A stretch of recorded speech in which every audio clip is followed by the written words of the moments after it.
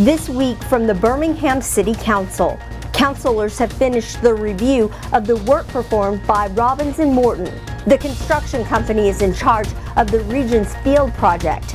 Councilors will vote on items to compensate the developers for additional work that was completed at the field.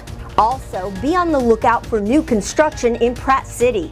Councilors will take up a resolution that will allow the U.S. Department of Housing and Urban Development to build new homes in areas damaged by the 2011 tornadoes.